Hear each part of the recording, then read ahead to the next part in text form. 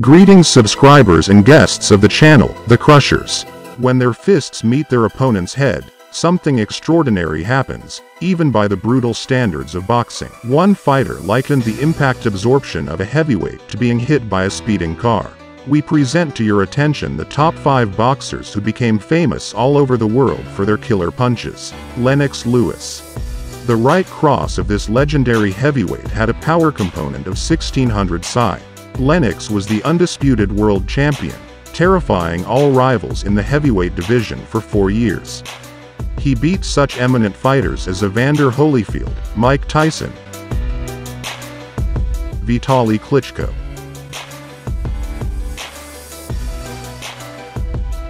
In the ring, he had no equal, having received 2 unfortunate defeats in his entire professional career from Oliver McCall and Hasim Rahman. Both lost due to a missed lucky punch, but immediately took revenge from them and won a landslide victory in 2 fights. Thus, he managed to restore the status quo and return the title of the best fighter of his time.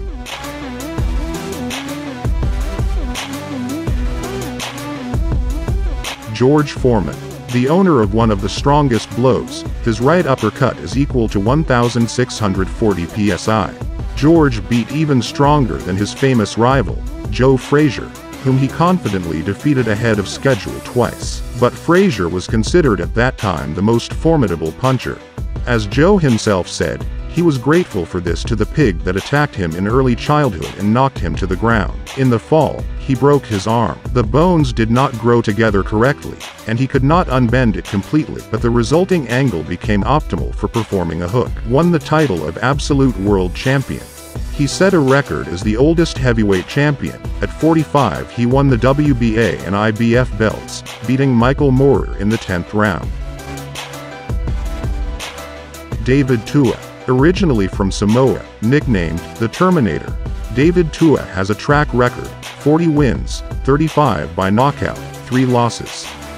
The owner of a truly cannon side punch, David's left side kick had a force of 1,700 psi.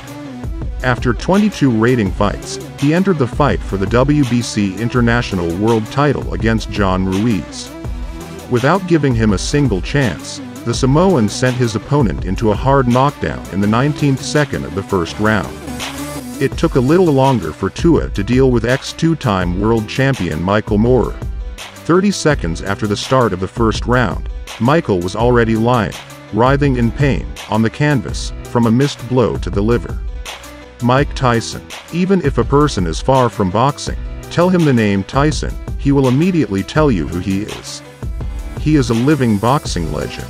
In his youth, having got to the greatest coach Cus D'Amato, Mike immediately caught fire to become a great champion. Day after day, fanatically practicing according to the streamlined program of Cus, at the age of 20 he became the youngest world champion in professionals.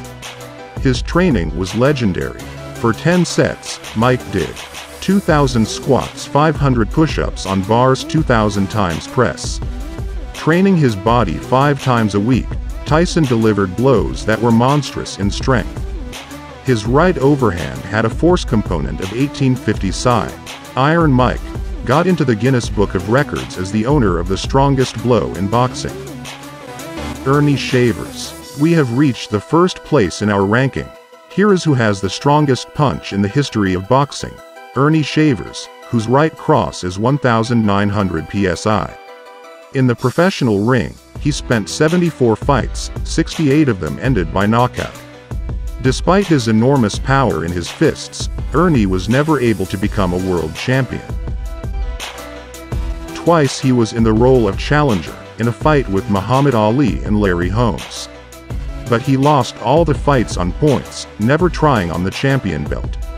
Muhammad Ali, after the fight with Shavers, said, "No one has ever beaten me like that in my life." If you like the video, then like and subscribe to our channel. Thanks for watching.